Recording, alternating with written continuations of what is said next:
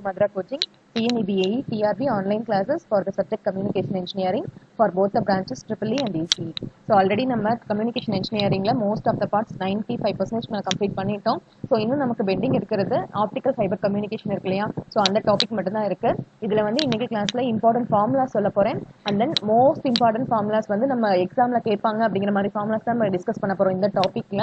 நான் full தியரியா கொடுக்கலங்க. கான்செப்ட்னா என்ன and then அதனுடைய ஃபார்முலா என்ன அது மட்டும் தான் சொல்லியிருக்கோம். சரியா? சோ ஃபர்ஸ்ட் பிளாக் டயகிராம் மட்டும் தெரிஞ்சுக்கலாம். ஏன்னா fibre optic communication first block diagram தெரியணும் இல்லையா? நம்ம சேட்டலைட்ல எஸ்டர்டே கிளாஸ்ல பார்த்திருந்தோம் இல்லைங்களா? நமக்கு அதுல கம்யூனிகேஷன் சிஸ்டம் எப்படி இருக்கும் and then அதுல என்ன ஆண்டனாஸ்ல யூஸ் பண்றோம் இதெல்லாம் பேசிக். அதே மாதிரி நம்ம ஃபைபர் ஆப்டிக் கம்யூனிகேஷனா ஃபர்ஸ்ட் பேசிக் தெரிஞ்சுக்கலாம். அதுக்கு அப்புறமா நம்ம உள்ள இருக்கக்கூடிய ஃபார்முலாஸ் எல்லாம் பார்க்கலாம். சரியா? ஓகே. சோ இப்போ ஃபர்ஸ்ட் பாருங்களேன். நம்ம பிளாக் டயகிராம்ல எடுத்துக்கிட்டோம் அப்படினா நம்ம இங்க சொல்லிருக்காங்க இல்லையா? இதுதான் ஃபர்ஸ்ட். அதாவது எங்கன்னா இங்க ஸ்டார்ட் பண்றதா first point. Message origin text R வீடியோன்னு சொல்லிருக்கோமா? So it is given to இது நம்மளுடைய message original message and then it is given to the modulator. அதுக்கப்புறம் it is given to the carrier source and then it is given to the channel coupler. அதுக்கப்புறம் பாத்தீங்கன்னா repeater. இந்த repeater பார்த்தோம்னா உங்களுக்கு என்ன ஞாபகம் வரணும்? நம்ம பல்ஸ் கோட் மாடுலேஷன்ல ரீஜெனரேட்டிவ் ரிப்பீட்டர்ஸ் பார்த்தோம் இல்லையா? அது ஞாபகம் வரணும். சரிங்களா? சோ இங்க இந்த இடத்துல பாத்தீங்க அப்படின்னா இங்க சேனல் கப்ளருக்கு அடுத்தது இங்க கொடுக்கிறது இது சேனல். சரியா? இந்த ஸ்பேஸ் ஃபுல்லா இருக்கு பாத்தீங்களா? இது இன்ஃபர்மேஷன் சேனல் அப்படின்னு சொல்லி சொல்றோம். இந்த சேனல்ல தான் நம்ம ரிப்பீட்டர்ஸ் யூஸ் பண்ணிருக்கோம். சரிங்களா? இந்த சேனல் நம்மளுக்கு ஆப்டிகல் ஃபைபர் சேனல்ஸ் அப்படின்னு சொல்லி சொல்றோம். சரியா? and then நம்ம ரிசீவர் சைடுல பார்த்தோம் அப்படின்னா ஆப்டிகல் டிடெக்டர் இல்லனா டீகோடர்னு சொல்லலாம். இங்க amplifiers and then processing that is signal processing units. சரியா? சோ இங்க நம்ம ஆப்டிகல் டிடெக்டர்னு சொல்றோம் பாத்தீங்களா? இது நீங்க நம்ம ஞாபகம் இருக்கா? நம்ம படிச்சிருக்கோம் இல்லையா? நம்ம போட்டோ டிடெக்டர் அப்படிங்கிற மாதிரி ஒரு விஷயம் படிச்சிருக்கோம் இல்லீங்களா? போட்டோ டிடெக்டர் அப்படின்னு சொல்லி சொன்னோம் அப்படின்னா உங்களுக்கு லைட் வேவ்ஸ் விழுகிறத பொறுத்து தட் இஸ் அந்த போட்டோ பின் டயோட் PIN அல்ல போட்டோ டயோட் அந்த மாதிரி பார்த்திருப்போம் இல்லையா? அதுல டயோட் மேல நமக்கு லைட் விழுகிறத பொறுத்து ஐ மீன் இன்ஜெக்ட் ஆகிறத பொறுத்து நம்ம என்ன பண்ணுவோம்? அது கரண்ட் ஜெனரேட் ஆகுது, போட்டான்ஸ் ஜெனரேட் ஆகும் அப்படிங்கிற மாதிரி சொல்லியிருந்தோம் இல்லையா? சோ அந்த பாயிண்ட். சரியா? சோ அதை ஃபுல்லா நம்ம டிஸ்கஸ் பண்ணலாம். ஓகே. சோ இப்போ பாப்போமா? நமக்கு ஃபைபர் ஆப்டிக் கம்யூனிகேஷன் பொறுத்த வரைக்கும் வைடர் பேண்ட்வித் நம்ம யூஸ் பண்றோம். 10^13 ஹெர்ட்ஸ் டு 10^15 ஹெர்ட்ஸ்.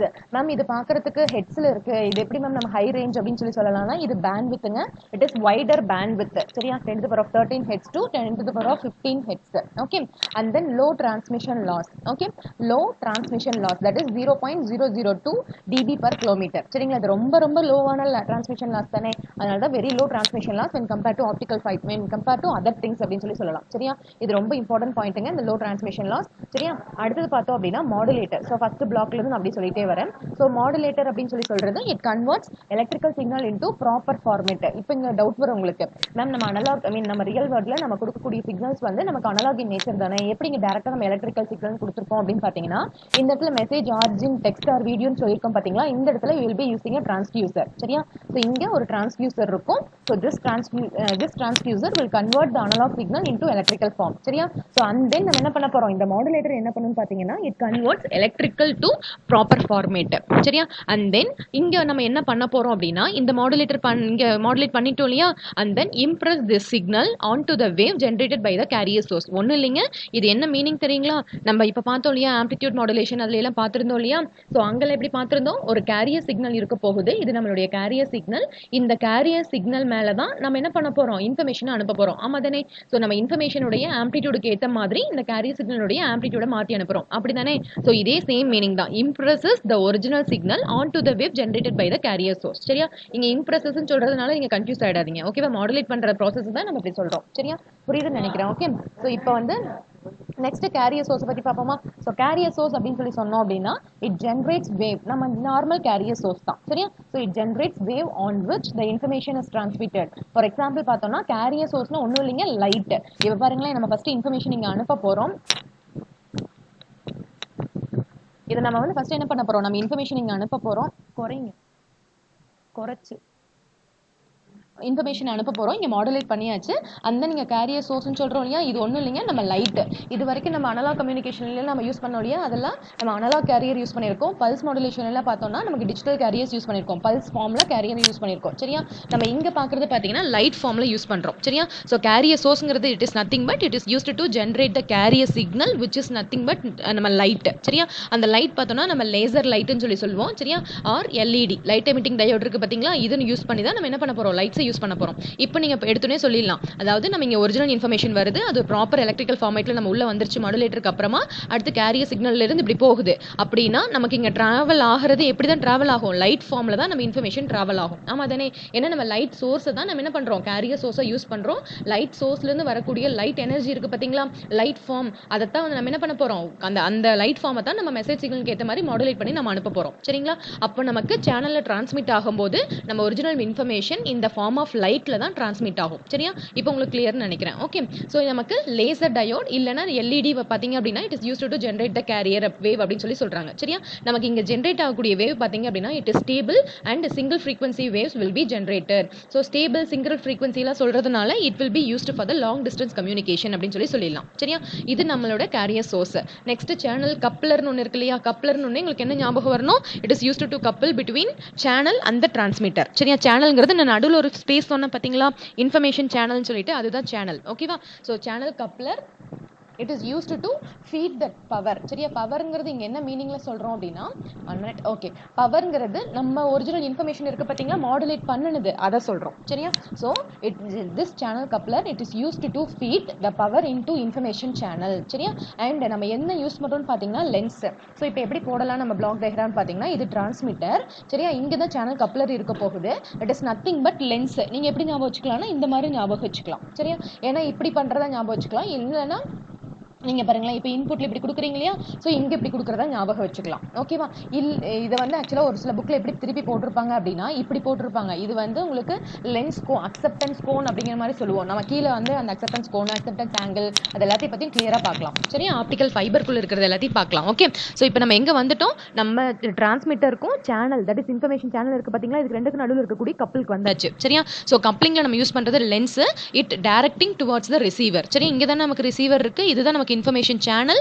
நம்ம இந்த கோன் எங்க இருக்க போகுது, இந்த சேனல் கப்ளர் இங்க இருக்க போகுது. சரியா? இங்கிருந்து தான் நமக்கு இப்படி டைரக்ட் பண்ணி கொடுக்க போகுது. ஓகேவா? So it is directing towards the receiver. அடுத்து என்ன பண்ணிடலாம், இந்த சேனல்ல நம்ம இங்க யூஸ் பண்றது இதுதான் நமக்கு இங்க optical coupler, sorry optical fibre. ஓகேவா? சோ சேனல் கப்ளர்ல இருந்து வெளியில வரக்கூடிய லைட்ஸ் பாத்தீங்க அப்படின்னா இந்த ஆப்டிக்கல் ஃபைபருக்குள்ள வந்துட்டு நமக்கு ரிசீவருக்குள்ள வரப்போகுது. அவ்வளவுதான். ஓகே, சோ இப்போ இன்ஃபர்மேஷன் சேனல் அப்படின்னு சொன்னா, இப்போ நான் சொன்னேன் இல்லையா ஆப்டிக்கல் ஃபைபர்ன்ட்டு, அதே தான் இங்க சொல்லியிருக்கோம் பாருங்க. இன்ஃபர்மேஷன் சேனல் அப்படிங்கிறது a glass or plastic fiber அப்படின்னு சொல்றோம். இன்ஃபர்மேஷன் சேனல்ல லோ அட்டென்யூவேஷன், நல்லா ஞாபகம் வச்சுக்கோங்க. இது வரைக்கும் நம்ம பார்த்தது டிரான்ஸ்மிட்டர் பத்தி பார்த்தோம். இந்த டிரான்ஸ்மிட்டருக்குள்ளேயே தான் நமக்கு என்ன இருக்க போகுது, சேனல் கப்ளர் இருக்க போகுது. இதுல இருந்து வெளியில வர்றது தான் எனக்கு இங்க இன்ஃபர்மேஷன் சேனல். சரியா? அண்ட் தென் இங்க நமக்கு ரிசீவர். ஸோ இன்ஃபர்மேஷன் சேனல் பாத்தீங்க அப்படின்னா it is low attenuation. Attenuation என்ன மீனிங், நம்ம டிரான்ஸ்மிஷன் லைன்ஸ்ல பார்த்திருக்கோம் இல்லையா, அப்சர்வ் பண்றது கம்மியா இருக்கும். சரியா? அந்த சேனல்ல ஸ்பேஸ்ல நமக்கு அப்சர்வ் பண்றது கம்மியா இருக்கும். அப்படின்னா சேனல் நம்ம இன்ஃபர்மேஷனுடைய லாஸ் கம்மியா இருக்கும். சரியா? So low attenuation and then large light acceptance cone angle. அப்படின்னா என்ன மீனிங்னா, இங்கிருந்து நம்ம சேனல் கப்ளர் இருக்கு பாத்தீங்களா, இங்கிருந்து நம்ம டிரான்ஸ்மிட் பண்ணக்கூடிய எல்லா லைட்ஸையும் இட் should be accept. சரியா? இந்த பிளாஸ்டிக் ஃபைபர் சேனல் இருக்கு பாத்தீங்களா, இது வந்து அக்செப்ட் பண்ணிக்கணும். உங்களுக்கு கீழே சொல்றேன் அக்செப்டன்ஸ் ஆங்கிள் தான் என்ன அப்படின்னு சொல்லிட்டு சொல்றேன், அப்ப புரியும் உங்களுக்கு. ஓகே, சோ அடுத்து பார்த்தோம் அப்படின்னா ப்ரொபகேஷன் டைம் ஆஃப் வேவ்ஸ் பாத்தீங்கன்னா, ஃபார் எக்ஸாம்பிள் வந்து இங்கிருந்து நான் டிரான்ஸ்மிட் பண்றது இந்த ஃபைபருடைய டைப்பை பொறுத்து. சிங்கிள் மோட் ஃபைபரா இருந்ததுன்னா ஒரே ஒரு சிங்கிள் ஃப்ரீக்வன்சி இருக்கக்கூடிய, இல்லைன்னா ஒரே ஒரு வேவ் மட்டும் இங்க டிரான்ஸ்மிட் ஆயிட்டு போயிட்டே இருக்கும். சரி, இதுக்குள்ள இதே மல்டிமோட் ஃபைபரா இருந்ததுன்னு வச்சுக்கோங்களேன், இந்த மாதிரி போகும், நிறைய ஃப்ரீக்வன்சி ஆஃப் ஆபரேஷன்ஸ் இருக்கும். சரியா? நம்ம சிங்கிள் மோட் மல்டி மோட் பத்தி கீழே சொல்லியிருக்கேன் நான். சரியா? சோ இது வந்து நம்ம இன்ஃபர்மேஷன் சேனலுடைய கேரக்டரிஸ்டிக்ஸ். ஓகேங்களா? இன்ஃபர்மேஷன் சேனல் நம்ம என்ன யூஸ் பண்றோம், ஆப்டிகல் ஃபைபர் தான் யூஸ் பண்ண போறோம். சரியா? இன்ஃபர்மேஷன் சேனல்ல என்ன இருக்க போகுது, லோ அட்டென்யூவேஷன் இருக்க போகுது. ஓகேவா? சோ இப்போ இது முடிச்சாச்சு. அடுத்தது பாத்தீங்க அப்படின்னா நம்ம ரிசீவர் சைடு. சரியா? ரிசீவர் சைடு ஃபர்ஸ்ட் நம்ம ஆப்டிகல் ஆம்பிளிஃபையர். சரியா? இப்போ நீங்க யோசிச்சு பாருங்களேன், ஃபர்ஸ்ட் நமக்கு ஆப்டிகல் ஆம்பிளிஃபையர் வருமா, போட்டோ டிடெக்டர் வருமா, ஐ மீன் ஆப்டிக்கல் டிடெக்டர் அப்படின்னு சொல்லிட்டு வருமா? இங்க பாருங்களேன், ஃபர்ஸ்ட் நமக்கு ஆப்டிக்கல் டிடெக்டர் தான் வரும். ஏன்னா இங்கிருந்து வரக்கூடிய லைட் சோர்ஸை இங்க நமக்கு போட்டோ டயோட் அப்படிங்கிற போட்டோ டயோட் மாதிரி ஒரு எலமெண்ட், இல்ல பின் டயோட் மாதிரி ஒரு எலமெண்ட் இங்க யூஸ் பண்ணோம் அப்படின்னா அந்த டிடெக்டர் என்ன பண்ணும், இங்க இன்சிடென்ட் ஆகக்கூடிய லைட்டுக்கு ஏத்த மாதிரி இங்க அவுட்புட்ல எனக்கு கரண்ட்டை ப்ரொடியூஸ் பண்ணும். சரிங்களா? புரியுதுங்களா நம்ம சொல்றது? நம்ம ஆல்ரெடி வந்து அனலாக் கிளாஸ்ல இல்ல நீங்க வந்து அதெல்லாம் படிச்சிருப்பீங்க இல்லையா, போட்டோ டயோட், பின் டயோட் இதெல்லாமே படிச்சிருப்பீங்க இல்லையா. சோ நம்ம என்ன பண்ணிடலாம், இங்க வரக்கூடிய லைட் பாத்தீங்க அப்படின்னா இங்க ஆப்டிக்கல் டிடெக்டர்ல ஒரு டயோட் பிளேஸ் பண்ணிருப்பாங்க, எதர் போட்டோ டயோட் ஆர் பின் டயோட். இந்த டயோட் என்ன பண்ணும்னா இந்த இன்சிடென்ட் லைட்டுக்கு ஏத்த மாதிரி கரண்ட்டை ப்ரொடியூஸ் பண்ணும். அது போட்டான் கரண்ட் அப்படின்னு சொல்லுவாங்க. சரிங்களா? இது புரியுது இல்லையா? ஆப்டிக்கல் டிடெக்டர்னா என்னன்னு உங்களுக்கு புரியுது இல்லையா? சோ நெக்ஸ்ட் பாருங்களேன், ஆப்டிக்கல் ஆம்பிளிஃபையர் சரியா. ஸோ ஆப்டிக்கல் ஆம்பிளிஃபையர்னா இப்போ நம்ம ஃபோட்டோ டிடெக்ட் பண்ணிச்சு இல்லையா கரண்ட்டை, ஸோ அதை வந்து நம்ம ஆம்பிளிஃபை பண்ணி கொடுக்க போகிறோம் சரியா. So sufficient power to the receiver, எதுக்காகனா it is used to give sufficient power to the receiver அப்படின்னு சொல்கிறோம் சரியா. அடுத்தது பாருங்களேன், நம்ம ரிப்பீட்டர்ஸ்னு ஒரு பாயிண்ட் நம்ம ஆல்ரெடி சொல்லியிருக்கோமா, எங்க சேனலில் சொல்லியிருக்கோம் இல்லையா, இன்ஃபர்மேஷன் சேனல்ங்கிற ஒரு இடத்துல இன்ஃபர்மேஷன் சேனலாக நம்ம யூஸ் பண்ணுறது ஆப்டிக்கல் ஃபைபர்னு சொல்லிட்டோம். அங்கேயே சென்ட்ரலாக வந்து நம்ம ரிப்பீட்டர்ஸ் யூஸ் பண்ணுறோம்னு சொல்லியிருக்கோமா. ஸோ ஜென்ரலாக நம்ம ரிப்பீட்டர்ஸில் பார்த்தோம் அப்படின்னா நம்ம டிஜிட்டல் கம்யூனிகேஷன்ல எல்லாம் ரீஜனரேட்டிவ் ரிப்பீட்டர்ஸ் யூஸ் பண்ணியிருந்தோம் இல்லையா. ஸோ இங்க பாருங்க நம்ம என்ன பண்ணலாம்னு சொல்லிட்டு, ரிப்பீட்டர்ஸ்னா ஜஸ்ட் என்ன அப்படின்னு சொல்லியிருக்கோம் அவ்வளவுதான் சரியா. இங்கேயுமே நமக்கு ரிப்பீட்டர்ஸ்ல என்ன யூஸ் பண்ணியிருக்கோம்னா, என்ன கேரக்டரிஸ்டிக்ஸ் ரிப்பீட்டர்ஸ்க்கு இருக்குன்னு பார்த்தீங்கன்னா, இது டிரான்ஸ்மிட்டர், இது ரிசீவர் சரியா. ரெண்டுக்கு நடுவில் இருக்கக்கூடிய சேனல்ல தான் நம்ம வந்து ரிப்பீட்டர்ஸ் யூஸ் பண்ண போறோம். ரிப்பீட்டர்ஸ்க்குரிய கேரக்டரிஸ்டிக்ஸ் என்னன்னு பார்த்தீங்கன்னா, it will reject the noise சரியா. நாய்ஸை வந்து எலிமினேட் பண்ணிட்டு ஒரிஜினல் சிக்னலை ரிசீவர் சைட் கொடுக்கும். பிளஸ் நாய்ஸ் ரிமூவ் பண்றதோட மட்டும் இல்லை, இந்த டிரான்ஸ்மிட்டர்ல இருந்து வரக்கூடிய சிக்னல் இருக்கு பார்த்தீங்களா, இதுல ஏதாவது ஸ்ட்ரென்த் கம்மியா இருந்தாலும் நம்ம ரிப்பீட்டர்ஸ், அதாவது ரீஜனரேட்டிவ் ரிப்பீட்டர்ஸ் இருக்கு இல்லையா, அதை ஆம்பிளிஃபை பண்ணியும் கொடுக்கும் சரியா. ஸோ நமக்கு ரீஜனரேட்டிவ் ரிப்பீட்டர்ஸ்ல ரெண்டு பார்ட்ஸ் பார்த்துருப்போம். ஒன்று பார்த்தீங்க அப்படின்னா ஃபர்ஸ்ட் பார்ட் வந்து நாய்ஸ் எலிமினேஷன், செகண்ட் ஒன் பார்த்தீங்க அப்படின்னா ஆம்பிளிஃபிகேஷன் சரியா. இது ரெண்டு பார்ட்டும் ரீஜனரேட்டிவ் ரிப்பீட்டர்ஸ்ல வரும் சரிங்களா. ஸோ அடுத்தது நம்ம போட்டோ டயோட் பத்தி ஒரு சின்ன இது மட்டும் கொடுத்துட்றேன். போட்டோ டயோட் அப்படின்னா it is the current developed by the detector is proportional to the power in the incident wave. இது உங்களுக்கு புரியும் இல்லையா. ஏன்னா இப்போ நம்ம சொன்னோம் நம்ம இன்சிடென்ட் வேவ்ல இருக்கக்கூடிய ஸ்ட்ரென்த் பொறுத்து அப்படிங்கிற மாதிரி நான் சொன்னேன். ஸோ இங்க எப்படி நீங்க சொல்லியிருக்கோம் அப்படின்னா definition current developed by the detector is proportional to the power in the incident wave அப்படின்னு சொல்லியிருக்கோம் சரியா. புரியுது இல்லையா. ஸோ நம்ம என்னது இங்க இன்ஃபர்மேஷன் ஸோ சேனல் இருக்கு பாத்தீங்களா, இங்கிருந்து வரக்கூடிய லைட் வந்து இந்த போட்டோ டிடெக்டர் ஐ மீன் உங்க ஒரு போட்டோ டயோட் தான் இருக்க போகுது சரியா. இது மேல படும்போது எவ்வளோ இன்சிடென்ட் எனர்ஜி, இந்த இன்சிடென்ட் ஆகக்கூடிய வேவ் இருக்கு பாத்தீங்களா, லைட் இருக்கு பாத்தீங்களா, இன்சிடென்ட் லைட், இதுல எவ்வளோ எனர்ஜி இருக்கோ அதுக்கேற்ற மாதிரி இங்க நமக்கு கரண்ட் ப்ரொடியூஸ் ஆகும் சரிங்களா. எஸ் புரியுதுன்னு நினைக்கிறேன். ஸோ நெக்ஸ்ட் பாருங்களேன், நம்ம சிக்னல் ப்ராசஸிங் பத்தி பார்ப்போம். ஸோ சிக்னல் ப்ராசஸிங்ல பாத்தீங்க அப்படின்னா ஓகே. ஸோ இப்போ பாருங்களேன், நம்ம சிக்னல் ப்ராசஸிங்கில் பார்த்தோம் அப்படின்னா நம்ம ஜென்ரலாக நம்ம பண்ணுறது இது, அதாவது ஃபில்டரிங், ஆம்பிளிஃபிகேஷன், இது எல்லாமே நடக்க போகுது நம்ம சிக்னல் ப்ராசஸிங்கில்.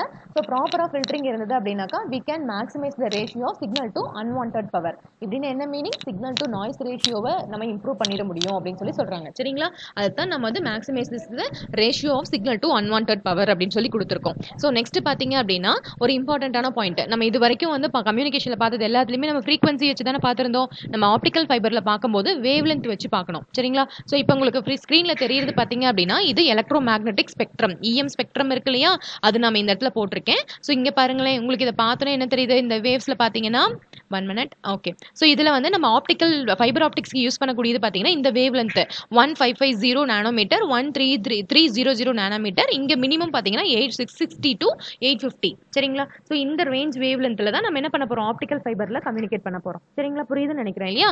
ஸோ நம்ம ஆப்டிக்கல் ஃபைபரில் சொல்லும் போது வேவ் லென்த்தில் தான் சொல்லணும். வேவ் லென்த்துக்கும் ஃப்ரீக்வன்சிக்கும் என்ன ரிலேஷன்ஷிப்னு உங்களுக்கு தெரியும் இல்லையா, lambda equal to C by F. சிங்கிறது velocity of light. ஒருவேளை நீங்கள் வேவ் கைட்ஸில் யூஸ் பண்ணும்போது lambda equal to we by எஃப்னு பார்த்துருப்போம். ஃபேஸ் வெலாசிட்டி டிவைட் பை ஃப்ரீக்வன்சிலாம் பார்த்துருக்கோம் இல்லையா, இதெல்லாம் வேவ் கைட்ஸில் பார்த்தது சரியா. ஸோ நெக்ஸ்ட் பார்ப்போமா. நெக்ஸ்ட் பாருங்களேன், ஃபைபர் ஆப்டிக் கேபிளில் வந்து ஒரு சின்ன பாயிண்ட், இதுல இருந்து 1 மார்க் கொஸ்டின் கேட்பாங்க சரியா. இப்போ நம்ம போட்டிருக்கோம் இல்லையா இந்த டயக்ராம்ல இருந்து, அதாவது என்னன்னு பார்த்தீங்கன்னா நமக்கு ஃபைபர் ஆப்டிக்ஸ் பொறுத்த வரைக்கும் ஃபர்ஸ்ட் கோர், அடுத்தது கிளாடிங், அடுத்து பஃபர், அடுத்து ஜாக்கெட் அப்படின்னு சொல்லலாம். இது எல்லாமே பாருங்களேன் சம் மைக்ரோமீட்டர்ஸ்ல தான் அதனுடைய லென்த், ஐ மீன் அதனுடைய ரேடியஸ் கொடுத்துருக்காங்க. கோர் தான் ரொம்ப ரொம்ப சின்னது. இந்த கோர்க்குள்ள தான் நம்ம என்ன பண்ண போறோம், நம்ம லைட்ஸ் வந்து நம்ம என்னோட ஒரிஜினல் இன்ஃபர்மேஷனை டிரான்ஸ்மிட் பண்ண போறோம் சரியா. இந்த கிளாடிங், பஃபர், ஜாக்கெட் எல்லாமே ப்ரொடக்ஷன் பர்பஸ்க்காக தான் நம்ம யூஸ் பண்றோம் சரியா. ஸோ இப்போ இந்த கோர்ல நீங்க டிரான்ஸ்மிட் பண்ணும்போது நீங்க நம்ம இதுல எல்லாம் புக்ல எல்லாம் பார்த்திருப்பாங்க, நம்ம ஹேர் இருக்கு பாத்தீங்களா, அந்த தின்ல தான் இருக்கும் இந்த கோர் அப்படிங்கிற மாதிரி சொல்லியிருப்பாங்க சரிங்களா. ஸோ என்னென்ன இருக்கு, கோர், கிளாடிங், பஃபர், ஜாக்கெட். இதுல எப்படி கொஸ்டின் கேட்பாங்க அப்படின்னா, உங்களுடைய கோர் இருக்கு பாத்தீங்களா, அந்த ரேடியஸ் இருக்கு, ஐ மீன் கோருடைய சைஸும் கிளாடிங்கோட சைஸும் நீங்க கம்பேர் பண்ணீங்கன்னா கோரோட ரொம்ப கம்மியா இருக்கும் அப்படின்னு சொல்லுவாங்க சரியா. இந்த கிளாடிங் இங்க எதுக்காக யூஸ் பண்றோம் அப்படின்னா, it reflects the light to core. அதாவது இங்க உள்ள நீங்க இன்சிடென்ட் அப்படின்னாக்கா உள்ள இங்க படுறதுன்னு அர்த்தம் சரியா. ஸோ உள்ள இன்சிடென்ட் ஆகக்கூடிய லைட் ஏதாவது ரிஃப்ளெக்ட் ஆயிட்டு மேல ரிஃப்ளெக்ட் ஆகி உள்ள வரும், இல்ல ரிஃப்ராக்ட் ஆகி வெளியில போகும் சரியா. அப்படி போன எஸ்கேப் ஆகி வெளியே போகுதுன்னு ஆல்ரெடி கிளாஸ்ல சொல்லியிருக்கேன் இல்லையா. ஸோ அப்படி போனாலும் அதை மறுபடியும் நம்ம இந்த கோர்க்குள்ள கொடுக்கணுங்கிறதுக்காக தான் இந்த கிளாடிங் சரிங்களா. இந்த பஃபர், ஜாக்கெட் எல்லாம் வந்து எக்ஸ்டர்னலா நம்ம ஏதாவது மிதிக்கிறோம் இல்ல வந்து ஏதாவது போட்டு உடைக்கிறோம் அந்த மாதிரிலாம் இருக்கும் பார்த்திருப்பீங்க இல்லையா. அந்த மாதிரி இடத்துல எல்லாம் வந்து நமக்கு ப்ரொடெக்ட் பண்ணுவதற்காக இந்த ஜாக்கெட் அண்ட் தென் பஃபர் எல்லாம் யூஸ் பண்றோம் சரியா. எஸ். ஸோ நெக்ஸ்ட் பாருங்களேன், நமக்கு ஒரு சின்ன வந்து ஒரு டெஃபினேஷன் சரியா. அதாவது if we are comparing the behavior of light in two medium, அதாவது நம்ம எலக்ட்ரோமேக்னெட்டிக் வேவ்ஸ் இருக்கு இல்லையா, அதில் வந்து நீங்க படிச்சிருப்பீங்க ரிஃப்ளெக்ஷன் இன்சிடென்ட் வேவ்ஸ் அப்படின்னு சொல்லி படிச்சிருப்பீங்க இல்லையா. ஸோ இப்போ என்னன்னா இந்த இடத்துல இன்சிடென்ட் ஆகுதுன்னு வச்சுக்கோங்களேன், இது இன்சிடென்ட் வேவ் அப்படின்னு சொல்லி சொல்லலாம். அந்த நீங்க ரிஃப்ளெக்ட் ஆகி போகும், இல்லைன்னா ரிஃப்ராக்ட் ஆகி போகும், இந்த மாதிரி நிறைய கேசஸ் இருக்கு இல்லையா. So when we are going to compare the behaviour of light in two medium, அதாவது எலக்ட்ரோமேக்னெட்டிக் வேவ்ஸ்ல இன்க்ளினேஷன் ஆஃப் வேவ்ஸ் அந்த மாதிரிலாம் நிறைய படிச்சிருப்பீங்க இல்லையா. ஸோ அந்த இடத்துல வந்து உங்களுக்கு ரெண்டு மீடியம்க்கு இருக்கும்போது, அதாவது வேவ்ஸ் இங்கே பட்டு அடுத்து இங்கே போகும், இது ஏர் அப்படின்னு சொல்லிட்டு ஒரு மீடியம்னு வச்சிருப்பீங்க, இங்கே வேக்கம் இல்லைனா வேற ஏதாவது ஒரு மீடியம் இருக்கும் சரியா. when we are going to compare the wave, when we are going to compare the characteristics of wave between two mediums அப்படின்னு சொல்லி சொல்லும்போது it is your ray theory சரியா. and when we are going to compare the transmission or reception of fiber signals, அதாவது optical signals அப்படின்னு சொல்றது it is wave theory சரிங்களா. இது ஒரு 1 மார்க் क्वेश्चनல கேட்டிருந்தாங்க, அதனால தான் இதை எழுதியிருக்கேன். ஓகே, ஸோ நெக்ஸ்ட் நம்ம இப்போ இனிமே பார்க்க போகிறது எல்லாமே கான்செப்ட், அதாவது டெஃபினிஷன், அதுக்கப்புறம் அதனுடைய ஃபார்முலா சரிங்களா. இதெல்லாம் ரொம்ப ரொம்ப இம்பார்ட்டன்ட் ஃபார்முலா, அது மாதிரி இருக்கிறத மட்டும் தான் நான் எடுத்து போட்டிருக்கேன் சரியா.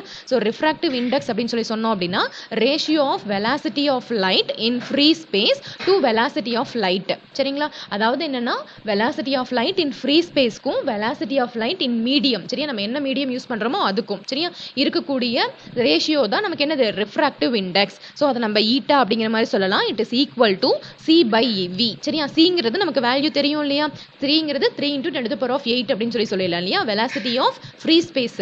இதுவே நம்ம மீடியத்துக்கு பார்த்தீங்க அப்படின்னா கொஸ்டின்ல கொடுத்துருப்பாங்க சரிங்களா. So velocity of the மீடியம்ங்கிறது V அப்படின்னு வச்சுக்கலாம். எப்பவுமே நமக்கு refractive இண்டெக்ஸோட value greater than or equal to 1 தான் இருக்கணும் சரிங்களா. Always refractive index is greater than or equal to 1. ஞாபகம் இருக்கா, ரிஃப்ளெக்ஷன் கோஎஃபிஷியன்ட் அப்படின்னு சொல்லிட்டு ஒரு ஃபேக்டர் பார்த்துருந்தோம், ஞாபகம் இருக்குங்களா. ரிஃப்ளெக்ஷன் கோஎஃபிஷியன்ட் உடைய வேல்யூ 0 to 1 இருக்கும், இல்லைன்னா ஒரு சில கேசஸ்ல -1 to 1 வரும். அப்போ VSWR வேல்யூ நமக்கு எப்படி கிடைச்சிருக்கும், இன்ஃபினிட்டி அப்படின்னு சொல்லி பார்த்துருப்போமா, இன்ஃபினிட்டி 1 இந்த மாதிரிலாம் பார்த்துருக்கோம் இல்லையா. அந்த ரேஞ்சில் ஞாபகப்படுத்துங்க சரிங்களா. ஸோ இப்போ ரிஃப்ராக்டிவ் இண்டெக்ஸ் உடைய வேல்யூ பார்த்தோம் அப்படின்னா எப்பவுமே greater than or equal to 1 இருக்கணும் சரிங்களா. இப்போ பாருங்களேன், நமக்கு இது ஃபைபர் கேபிள் ஓகேவா. இப்போ வந்து உள்ள இன்சிடென்ட், இப்போ லைட் பங்கு இன்சிடென்ட் பண்ணிட்டோம். இப்போ என்ன ஆகும்னு பார்த்தீங்க அப்படின்னா இந்த மாதிரி பட்டு இப்படி போகுது பார்த்தீங்களா, இதுதான் டோட்டல் இன்டர்னல் ரிஃப்ளெக்ஷன் அப்படின்னு சொல்லிட்டு ஒரு கான்செப்ட் சொல்லுவோம். அதாவது என்னன்னா இங்க போகக்கூடிய வேவ்ஸ், நீங்க வேவ் கைட்ல நம்ம பார்த்தோம் ஞாபகம் இருக்கா, இந்த உள்ள இருக்கக்கூடிய இன்னர் வால்ஸ் பார்த்தீங்க அப்படின்னா ப்ராப்பரா கோட் பண்ணியிருந்தா மட்டும்தான் இந்த ரிஃப்ளெக்ஷன் கரெக்டாக நடக்கும் சரிங்களா. அதை கோட்டிங்காக வந்து நம்ம கோல்டு, அலுமினியம் இந்த மாதிரி மெட்டீரியல்ஸ் எல்லாம் யூஸ் பண்ணணும்னு சொல்லியிருந்தோம் இல்லையா. ஸோ என்ன பண்ணலாம், ஃபர்ஸ்ட் இப்படி போயிட்டு படுது பார்த்தீங்களா, again it should be reflected back. So இந்த ஆங்கிள் பார்த்தீங்க அப்படின்னா ரிஃப்ளெக்டிங் ஆங்கிள் அப்படின்னு சொல்லலாம். அந்த ஆங்கிள் பற்றி அடுத்ததுல அடுத்ததுல ஸ்லைட்ஸ்ல பார்க்கலாம். இப்போ இன்டர்னல் ரிஃப்ளெக்ஷன் என்ன புரியுது இல்லையா, அதாவது ஃபுல்லா இங்க கொடுக்கக்கூடிய வேவ் பார்த்தீங்க அப்படின்னா ஃபுல்லா இங்க ரிஃப்ளெக்ட் ஆகி கிடைக்கும். இப்போ எப்படி மேம் நமக்கு கிடைக்கும் அப்படின்னு பார்த்தீங்கன்னா இங்க கொடுக்கக்கூடிய ஆங்கிள் இருக்கு பார்த்தீங்களா, அது நம்ம கிரிட்டிக்கல் ஆங்கிள் அப்படின்னு சொல்லுவோம் சரிங்களா. சரி, ஃபர்ஸ்ட் இந்த ஈட்டா பத்தி சொல்லிடலாம். ரிஃப்ராக்டிவ் இண்டெக்ஸ் இருக்கு பார்த்தீங்களா, அதை பத்தி சொல்லிடலாம். அதுக்கப்புறம் டோட்டல் இன்டர்னல் ரிஃப்ளெக்ஷன் பத்தி சொல்றேன். ஸோ ரிஃப்ராக்டிவ் இண்டெக்ஸ்னா உங்களுக்கு புரிஞ்சிருச்சு, ஈட்டா அப்படின்னு சொல்றோம், C/Vன்னு சொல்லியாச்சு. ஸோ நமக்கு கிளாடிங்க்கும் கோருக்கும் செப்பரேட்டா ரிஃப்ராக்டிவ் இண்டெக்ஸ் இருக்கும். அது வந்து ரிஃப்ராக்டிவ் இண்டெக்ஸ் ஆஃப் கிளாடிங்னு சொல்லலாம், அதே மாதிரி ரிஃப்ராக்டிவ் இண்டெக்ஸ் ஆஃப் கோர் அப்படின்னு சொல்லலாம் சரிங்களா. இங்க பாருங்களேன், refractive index of cladding, refractive index of core, again இங்க கிளாடிங் ஓகேவா. எப்பவுமே இந்த பாயிண்ட் ஞாபகம் வச்சுக்கோங்க, எப்பவுமே நமக்கு ரிஃப்ராக்டிவ் இண்டெக்ஸ் ஆஃப் கோர் தான் அதிகமா இருக்கும் சரியா. மோஸ்ட் இம்பார்ட்டன்ட் பாயிண்ட், இது ஒரு 1 மார்க்ல கேட்டிருந்தாங்க. ரிஃப்ராக்டிவ் இண்டெக்ஸ் ஆஃப் கோர் தான் எப்பவுமே அதிகமா இருக்கும் சரிங்களா. புரியுதுன்னு நினைக்கிறேன். ஓகே, அடுத்தது போலாமா, டோட்டல் இன்டர்னல் ரிஃப்ளெக்ஷன்.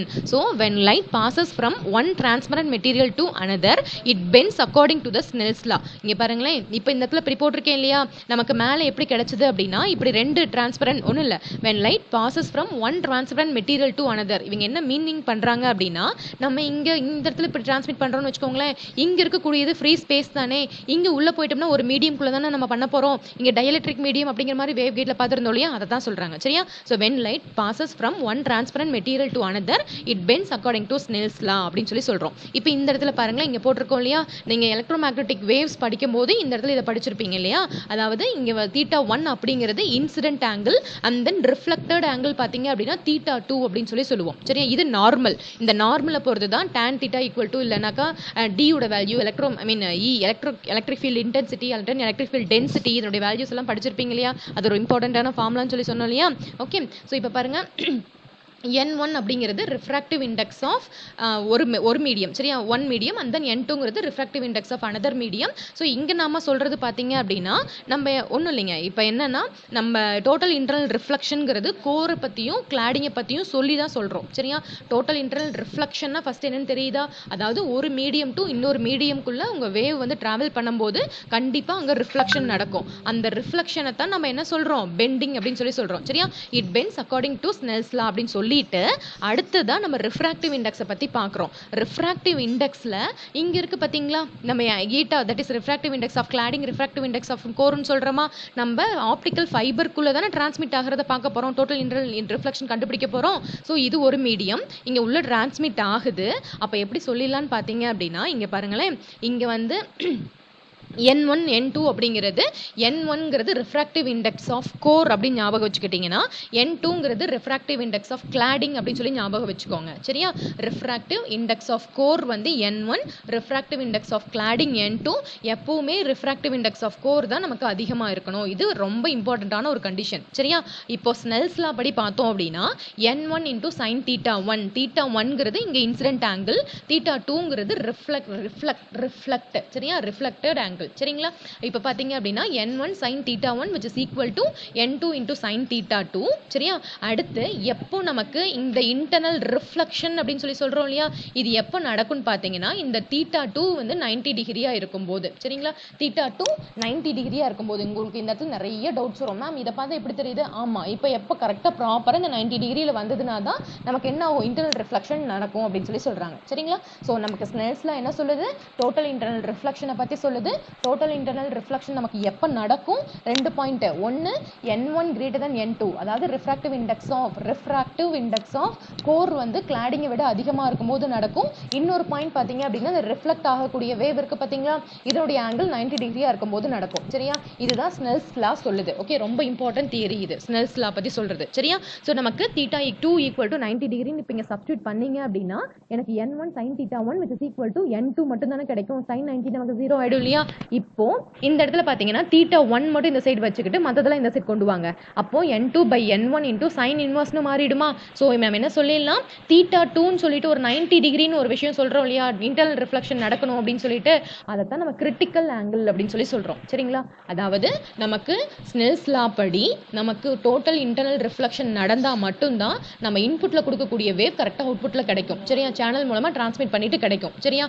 அந்த மாதிரி நமக்கு நடக்கணும் அப்படின்னா ஸ்னெல்ஸ் லா ஃபாலோ பண்ணணும். அப்ப ரிஃப்ராக்டிவ் இண்டெக்ஸ் ஆஃப் கோர் வந்து கிளாடிங்கை விட அதிகமா இருக்கணும்.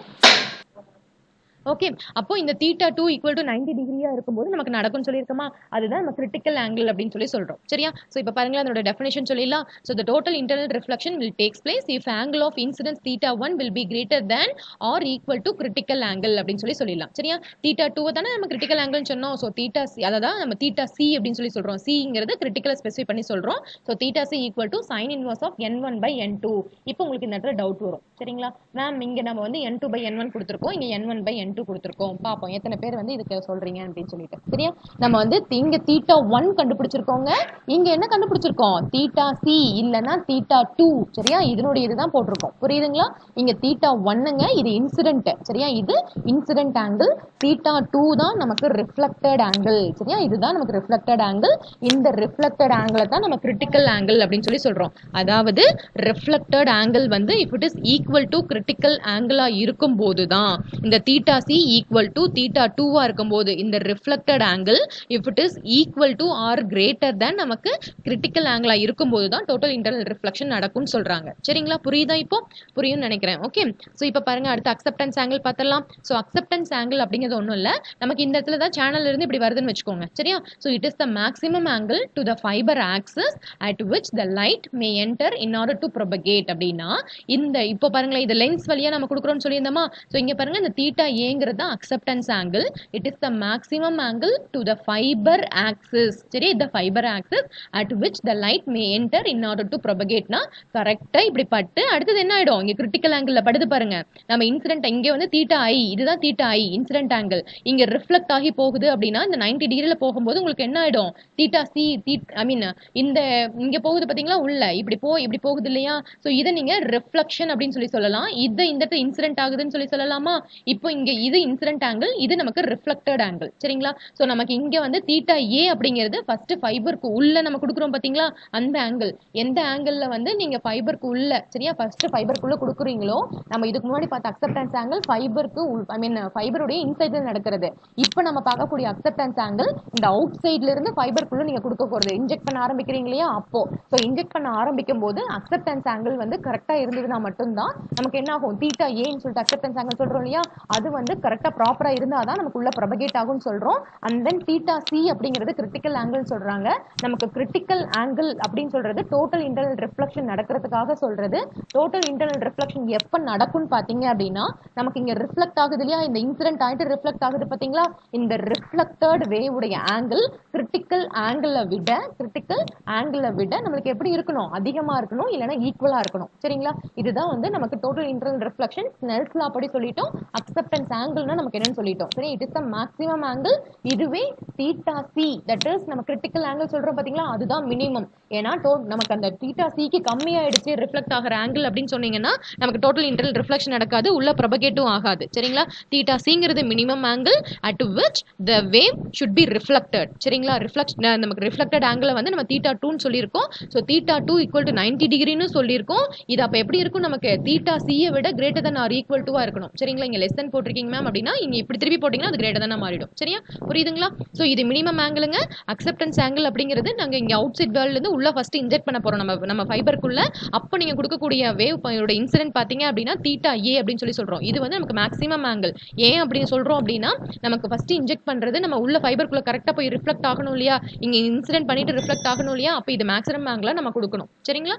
புரியுதுன்னு நினைக்கிறேன். ஓகே, இப்ப அடுத்து பாருங்களேன், if angle of incidence to the fiber will be greater than theta a, then the total internal reflection will not take place. இது என்ன மீனிங் நம்மளுக்குங்க, தீட்டா ஏ தான் மேக்ஸிமம்னு சொல்லிட்டோம் இல்லையா, அதுக்கு மேலேயும் ஃபார் எக்ஸாம்பிள் இப்போ தீட்டா ஏ இப்படி வந்து இதுதான் தீட்டா ஏ ஒரிஜினல், நான் ஒருவேளை இப்படி கொடுக்குறேன்னு வச்சுக்கோங்களேன், என்னோட ஆங்கிள் அதிகமாக கொடுக்குறேன்னு வச்சுக்கோங்களேன், அப்போ என்ன ஆகாது, எனக்கு ஃபைபருக்குள்ளே போய் கரெக்டாக ரீச் ஆகாது.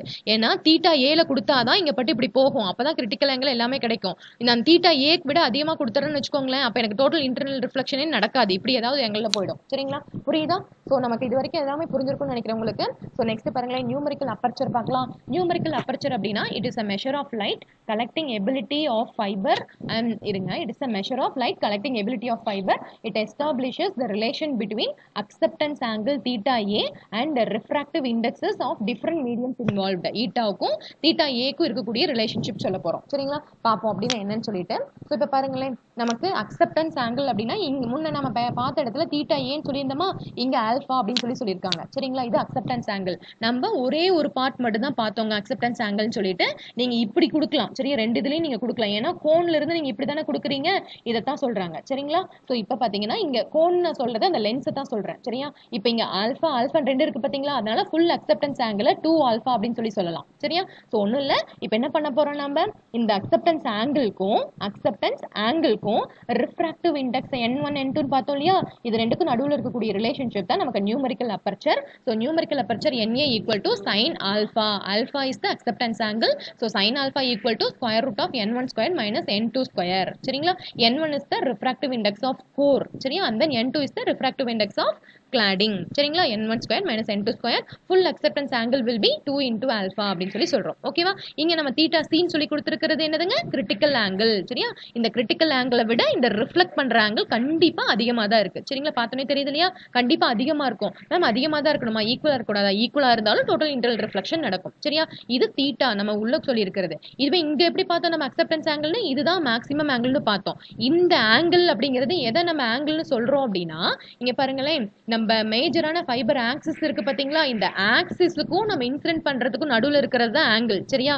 ஒருவேளை இந்த ஆங்கிள் இதுதான் நம்ம மேக்ஸிமம்னு சொல்லிட்டோம், ஒருவேளை இந்த ஆங்கிள் வந்து அதிகமா இருக்க மாதிரி இப்படி இன்சிடென்ட் ஆயிடுச்சுன்னா என்ன ஆயிடும், உங்களுக்கு உள்ள டோட்டல் இன்டர்னல் ரிஃப்ளெக்ஷன் நடக்காது. அதை தான் மேல ஒரு பாயிண்ட்ல பார்த்திருந்தோம். சரியா? சோ இப்போ உங்களுக்கு புரியுதுன்னு நினைக்கிறேன் இல்லையா?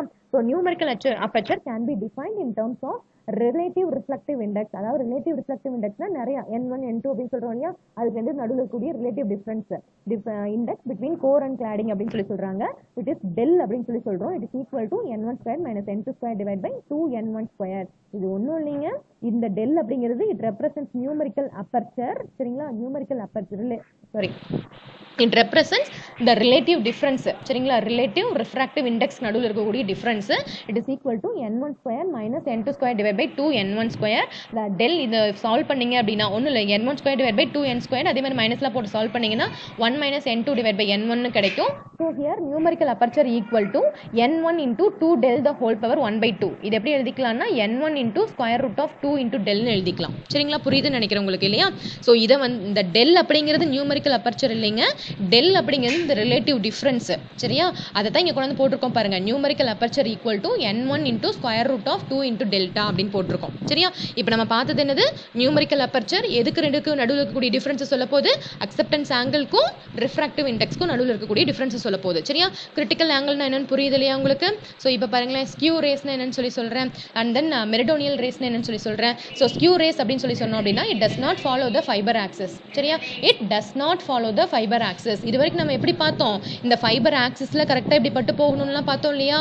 ஸோ ஆனால் இந்த ஸ்கியூ ரேஸ் அப்படிங்கிறது does not follow the fibre axis. அதுக்கு இருக்கக்கூடிய நியூமரிக்கல் அப்பர்ச்சர் பார்த்தோம்னா N0 into sin theta as. This will be the acceptance angle. நம்ம மேலே எப்படி பார்த்துருந்தோம், அக்செப்டன்ஸ் ஆங்கிள் தீட்டா ஏன்னு மட்டும் பார்த்தோம் இல்லையா, இங்கே theta as, this S specify skew race அப்படின்னு சொல்லி சொல்லுது. சரியா, so sin theta s into cos gamma, so which is equal to square root of N1 squared minus N2 squared into cos gamma. இது என்னன்னு சொல்லிடலாம், நம்ம நியூமரிக்கல் அப்பர்ச்சர்னு சொல்லிடலாமா, புரியுது இல்லைங்களா உங்களுக்கு. So numerical aperture which is equal to N0 into sin theta as into cos gamma which is equal to square root of N1 squared minus N2 squared into cos gamma. சரியா, இதை வந்து நம்ம numerical aperture அப்படின்னு சொல்லிடலாம். So NA into cos gamma அப்படின்னு நீங்க சொல்லலாம். ஓகேவா, ஸோ இது முடிஞ்சிருச்சு. ஓகே, ஸோ ஸ்கியூ ரேஸ் முடிச்சிட்டோம். ஸோ இப்போ வந்து அடுத்து மெரிடோனியல் ரேஸ் அப்படின்னு சொல்லி சொன்னோம் அப்படின்னா நம்ம இப்போ பார்த்தோம் இல்லையா, அதாவது என்னன்னா ஃபைபர் ஆக்சிஸை ஃபாலோ பண்ணுதுன்னு சொல்லி சொன்னோம் இல்லையா, பாஸ் பண்ற ஃபைபர் ஆக்சிஸ்ல பாஸ் பண்றோம்னு சொன்னீங்க இல்லையா, அதுதான் நமக்கு meridional race. It bosses through the core axis. ஓகேவா, அதுக்குரிய நியூமரிக்கல் அப்பர்ச்சர் தான் இப்போ நம்ம பார்த்துட்டோம். சரிங்களா, ஸோ ஸ்கியூ ரேஸ் வந்து நமக்கு இந்த ஆக்சிஸை விட்டுட்டு அடுத்த ஆக்சிஸ் போயிடுது, இந்த ஆக்சிஸை ஃபாலோ பண்றது இல்லை. இப்போ வந்து நம்ம என்ன சொல்லிடலாம், இது கூட ஒரு காஸ் காமா அப்படின்னு சொல்லிட்டு ஒரு டேர்ம் வந்திருக்கும். சரிங்களா, அது நமக்கு ஸ்கியூ ரேஸ், இது நமக்கு மெரிடோனியல் ரேஸ். ஓகேவா, அடுத்து நார்மலைஸ்டு ஃப்ரீக்வன்சி பாருங்களேன், ரொம்ப இம்பார்ட்டன்ட் இந்த டேர்ம்ஸ். ஸோ எப்படி சொல்லலாம்னா V ஈக்குவல் டு, இந்த இடத்துல ஃப்ரீக்வன்சியை நம்ம V அப்படின்னு சொல்லி தான் ஸ்பெசிஃபை பண்ணியிருப்பாங்க, கிரிட்டிக்கல் ஃப்ரீக்வன்சியை VC அப்படின்னு தான் ஸ்பெசிஃபை பண்ணியிருப்பாங்க. சரியா, so V equal to 2π by lambda into A into numerical aperture என்ன சொல்லிடலாம், 2π by lambda into A into N1. ஏன்னா நியூமரிக்கல் அப்பர்ச்சர் நம்ம மேலே பார்த்துருந்தோம் இல்லையா, இப்போ நம்ம பார்க்கறது வந்து ஸ்கியூ ரேஸ்க்குரிய நார்மலைஸ்டு ஃப்ரீக்வன்சி. சரியா, அப்படின்னா N1 into 2 into del power 1 by 2 சொல்லி கிடைக்கும் இல்லையா, அதை இங்கே சப்ஸ்டியூட் பண்ணியிருக்கோம். Okay, so where A is the core radius and then lambda is the wavelength of operation. சரிங்களா, அடுத்து பார்த்தீங்க அப்படின்னா ஆப்டிக்கல் ஃபைபருடைய மோட்ஸ், இது ரொம்ப இம்பார்ட்டன்ட் பாயிண்ட்ஸ். ஏன்னா இதுலேருந்து 1 மார்க் கொஸ்டின் வரலாம். ஸோ இதில் பார்த்தீங்க அப்படின்னா single mode fibre and then நமக்கு மல்டி மோட் ஃபைபர்னு இருக்குன்னு தெரியும் இல்லையா. ஸோ ஒவ்வொரு சிங்கிள் மோட் மல்டி மோட் இது எல்லாத்துலேயுமே நமக்கு ஸ்டெப் இண்டெக்ஸ் கிரேடட் இண்டெக்ஸ்னு சொல்லிட்டு 2 ஃபைபர்ஸ் வரும். சரிங்களா, ஸோ இப்போ பாருங்களேன், ஃபர்ஸ்ட் சிங்கிள் மோட் அப்படின்னா நம்ம இந்த நேம்லேயே இருக்கு இல்லையா, single mode. So only one mode of propagation நமக்கு இருக்க போகுது. மல்டி மோட் அப்படின்னாக்கா மெனி 100 மோட்ஸ் நமக்கு ப்ரெசென்ட் ஆயிருக்கும். சரியா, ஸோ இதில் பார்த்தீங்க அப்படின்னா the diameter of core of single mode fiber is small than multi mode fiber அப்படின்னு சொல்லி சொல்றாங்க. சரியா, ஸோ கீழே பார்க்கலாம், உங்களுக்கு கிளியரா புரியும். ஸோ ஃபர்ஸ்ட் பாருங்களேன், சிங்கிள் மோட் ஃபைபர்ல வந்து the condition for the single mode operation is given by V number. ரொம்ப ரொம்ப முக்கியம். சரிங்களா, V number அப்படிங்கிறது ஏன்னா V numberல இருந்து क्वेश्चन வரும். V number V which is equal to 2π A divided by lambda where A is the core உட radius. கோர்னா உள்ள சின்னதா போட்டிருக்கோம் பாத்தீங்களா, அதுதான் கோர், என்னுடைய ரேடியஸ்னு சொல்லலாம். So 2π A divided by lambda into square root of N1 square minus N2 square, that is numerical aperture. சரியா, so 2π A divided by lambda into numerical aperture. V number உடைய typical value it is less than or equal to 2.405 இருக்கும். சரிங்களா, ஐடியலா இந்த value தான் நமக்கு இருக்கும். கண்டிப்பா single mode fibre போனோம்னா இந்த வேல்யூ தான் இருக்கும். சரியா, இதே மல்டி மோட் ஃபைபர்ல நம்ம அதே V நம்பர் பார்த்தோம் அப்படின்னீங்கன்னா நீங்க 1/2 மட்டும் எக்ஸ்ட்ரா போடுற மாதிரி இருக்கும். இங்க V போட்டீங்க இல்லையா, இங்க V²/2 அப்படின்னு சொல்லி போடுற மாதிரி இருக்கும். சரியா, சோ நெக்ஸ்ட் பாருங்களேன், பவருடைய ரேட்டிங். இப்ப பவர் ரேட்டிங் அப்படின்னு சொல்றது வந்து ஆவரேஜ் பவர் ரேட்டிங்க்கும் நம்ம டோட்டல் கிளாடிங்ல இருக்கக்கூடிய பவர் ரேட்டிங்க்கும் நம்ம டோட்டலா சொல்லக்கூடிய பவர்க்கும். சரிங்களா, so P cladding divided by P which is equal to 4/4 into root of m. நாம இதை கேன்சல் பண்ணிட்டு 1/m root m எடுத்துக்கலாம். நம்ம தாராளமாக எடுத்துக்கலாம். சரியா? இப்போ P அப்படிங்கிறது total optical power and then P cladding அப்படின்னு சொல்றது ஆவரேஜ் ஆப்டிக்கல் பவர் ரிசைடிங் இன் கிளாடிங்ல மட்டும் சொல்றது. ஓகேங்களா? ஸோ இது வந்து நமக்கு சிங்கிள் மோட்க்கும் மல்டி மோட்க்கும் இருக்கக்கூடிய V நம்பர். இந்த நம்பர் ரொம்ப இம்பார்ட்டன்ட். சரிங்களா? ரொம்ப இம்பார்ட்டன்ட். ஓகே.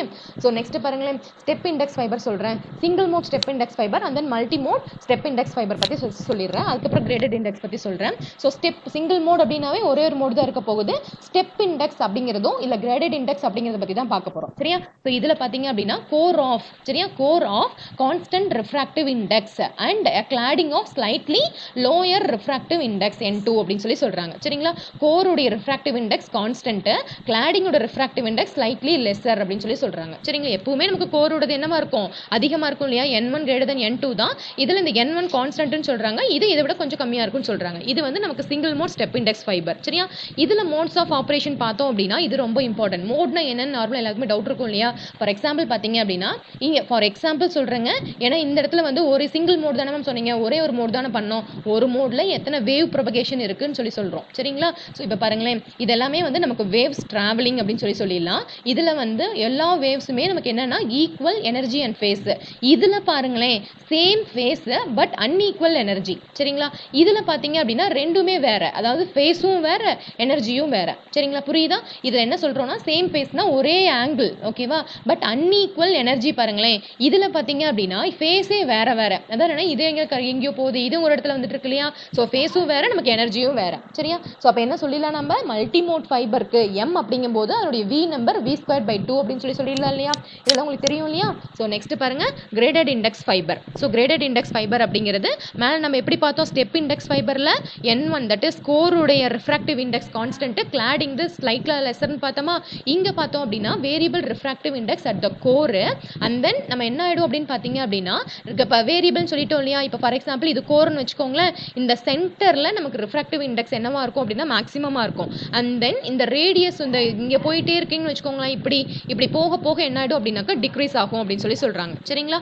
அடுத்தது பாருங்க, நம்ம இதனுடைய ரிஃப்ராக்டிவ் இண்டெக்ஸ் ப்ரொஃபைல் சொல்றோம். It is equal to refractive index of R அப்படி it is equal to N1 into 1 - 2 del into R by A the whole power alpha.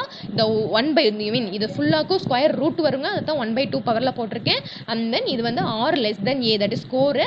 and then N1 into 1 - 2 del the whole power 1/2 where R is greater than or equal to A. this is cladding. சரியா? ஆல்ஃபாங்கிறது profile of fibre. And then alpha equal to 1 இருந்ததுன்னா triangular, alpha equal to 2 இருந்ததுன்னா parabolic. Ma'am இது என்னங்க இவ்வளோ சொல்றோம்?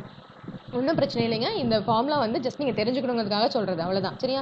Refractive index ப்ரொஃபைல்னா என்னன்னு தெரிஞ்சுக்கிறதுக்காக சொல்கிறது. ஓகேவா? ப்ரொஃபைல் ஆஃப் ஃபைபர் அப்படின்னு சொல்கிறோம் இல்லையா? அந்த வேர்ட் தெரிஞ்சுக்கிறதுக்காக நீங்கள் சொல்கிறது. சரியா? ஸோ இது வந்து நமக்கு multi mode graded index fibre. சரிங்களா? Multi mode graded index. இதை பார்த்துட்டு தெரியுது இல்லையா? மல்டி மோட் ஆஃப் ஆப்ரேஷன் இருக்கும். கிரேடட் இண்டெக்ஸ் ஃபைபர்னு என்னன்னு கீழே சொல்லியிருக்கேன். சரியா? ஐ மீன் மேலே நம்ம இப்போ தெரிவித்து சொன்னோம் இல்லையா? இந்த இடத்துல சொல்லியிருக்கோம் பார்த்தீங்களா? கிரேடட் இண்டெக்ஸ்னா வேரியபிள் ரிஃப்ராக்டிவ் இண்டெக்ஸ்னு சொல்லிட்டு. So multi mode graded index. இதில் வந்து நமக்கு number of modes R mode volume பார்த்தீங்க அப்படின்னா mgன்னு சொல்லலாம், which is equal to alpha divided by alpha plus 2 into v²/2. நல்லா ஞாபகப்படுத்தி பாருங்க. நம்ம மேல சிங்கிள் மோட் பார்க்கும்போது v²/2 மட்டும் தான், ஐ மீன் நம்ம மல்டி மோட்லயே நம்ம ஸ்டெப் இண்டெக்ஸ் பார்த்தோம் இல்லையா மேல, அங்க வந்து நம்ம v²/2ன்னு பார்த்திருப்போம்.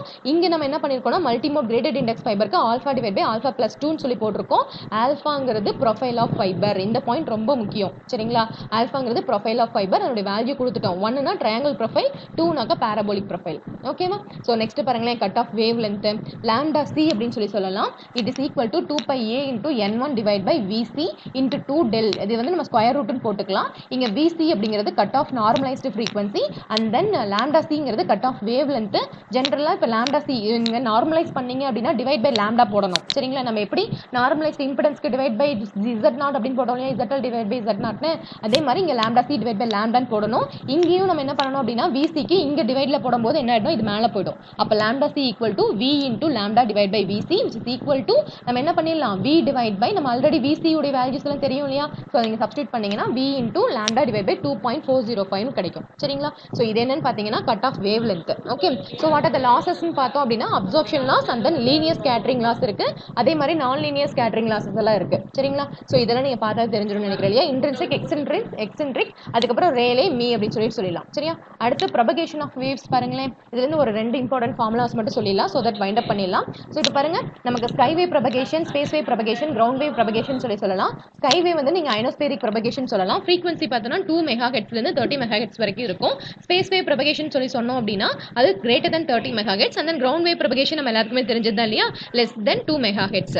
இப்போ பாருங்களேன், கிரவுண்ட் வேவ் ப்ரொபகேஷன் பத்தி ஃபர்ஸ்ட் பார்த்தலாம். propagates at the surface of the earth and then vertically polarized to prevent the short circuit of electrical component. இது ஒரு இம்பார்ட்டன்டான 1 மார்க் क्वेश्चन. சரியா, கிரவுண்ட் வேவ்ல போகும்போது அது வெர்டிகுலர்லி போலரைஸ்ட் அப்படின்னு சொல்லுவாங்க. ஓகேவா. ஸோ அடுத்தது பாத்தீங்க அப்படின்னா நம்ம கிரவுண்ட் வேவ் சர்ஃபேஸ் வேவ்ஸ் அப்படின்னு சொல்லிடலாம். அதுக்கு அடுத்துதான் ரொம்ப இம்பார்ட்டன்ட். அதாவது நம்ம கிரவுண்ட் வேவ்ஸ் அனுப்புறோம் பாத்தீங்களா, அதோடைய ஸ்ட்ரென்த் எப்படி இருக்கும் அப்படின்னு சொன்னோம்னா E = 120 π × HT × I / λd. இதுல HTங்கிறது height of the antenna, ஐங்கிறது ஆண்டனாவுடைய current, லாம்டாங்கிறது wave length, D அப்படிங்கிறது டிஸ்டன்ஸ். சரிங்களா, ஒன்றும் இல்லைங்க. இப்போ நான் டிரான்ஸ்மிட் பண்ண போறேன். டிரான்ஸ்மிட் கிரவுண்ட் வேவ்ல தான் பண்ண போறேன். டிரான்ஸ்மிட் பண்ணும்போது அந்த டிரான்ஸ்மிட் பண்ணக்கூடிய வேவ் உடைய எனர்ஜி இல்லைன்னா ஸ்ட்ரென்த் அப்படிங்க ஃபீல்டு ஸ்ட்ரென்த் அப்படின்னு சொல்லலாம் இல்லையா, அது எப்படி இருக்கும்னு சொல்லியிருக்காங்க. சரியா, இப்போ இந்த இதுதான் நமக்கு மேக்ஸிமம் ஸ்ட்ரென்த். இந்த அளவுக்கு வந்து இப்போ ஃபார் எக்ஸாம்பிள் இப்படி போயிட்டு இருக்க வேவ்ஸ்க்கு வந்து இந்த ஸ்ட்ரென்த் இருக்குன்னு வச்சுக்கோங்களேன். இது எவ்வளோ டிஸ்டன்ஸ்ல அந்த ஸ்ட்ரென்த் இருக்குன்னு சொல்லியிருப்பாங்க. அப்போ அந்த டிஸ்டன்ஸ்ல நான் ஒரு ரிசீவர் வச்சுனா என்னால இந்த இவ்வளோ எனர்ஜி அப்படியே அச்சீவ் பண்ணிட முடியும் இல்லையா. அதை தான் நம்ம ஒரு வேளை வந்து if receiving antenna is placed at this point, the received signal will be in voltsல சொல்றாங்க. V = 120 π × HT HR / I HT HR × I / λd. HTங்கிறது height of the transmitting antenna, HRங்கிறது height of the receiving antenna, lambda wavelength, D distance, Iங்கிறது current. சரியா, இங்க 120 π கொடுத்திருக்கோம் இல்லையா, இது characteristic impedance of free space. இது important 1 mark question. சரியா, 120 π that is characteristic impedance of free space. ஞாபகம் இருக்குங்களா, நமக்கு நம்ம எயிட்டா அப்படின்னு சொல்லி ஒரு வேர்ட் சொல்லி இந்த intrinsic impedance அப்படிங்கிற மாதிரி ஒரு வேர்ட் பார்த்திருந்தோம் டிரான்ஸ்மிஷன் லைன்ஸ்ல. சரியா, சோ ஞாபகம் வச்சுக்கோங்க இதெல்லாம். Okay, so next sky wave பார்த்தோம் அப்படின்னாக்கா ரிஃப்ளெக்ஷன். ஸ்கை வேவ்னா உங்களுக்கு தெரியும் இல்லையா, சோ ஸ்கைல இப்படி ப்ரொபகேட் ஆயிட்டு நம்ம ஆம்ப்ளிட்யூட் மாடுலேஷன்ல பார்த்திருந்தோம் இல்லையா, அதெல்லாம். சரியா, so reflection occurs from ionization layers due to bending of waves when it travels through different layers. ஓகேவா. சோ நெக்ஸ்ட் இதுல வந்து நமக்கு கிரிட்டிக்கல் ஃப்ரீக்வன்சின்னு இருக்கு. இது ரெண்டு இம்பார்ட்டன்ட் ஃபார்முலாஸ். சரியா, இங்க வந்து மல்டி யூசபிள் ஃப்ரீக்வன்சின்னு சொல்லியிருக்கோம் இல்லையா, இது ரொம்ப இம்பார்ட்டன்ட் ஃபார்முலா. சோ இதுக்கு கிரிட்டிக்கல் ஃப்ரீக்வன்சி ஃபர்ஸ்ட் தெரியணும். So it is the highest frequency that will be returned down to earth. சரிங்களா, highest frequency that will be returned down to earth. critical frequency range for F2 layer பார்த்தோம் அப்படின்னா is from 5 MHz to 12 MHz.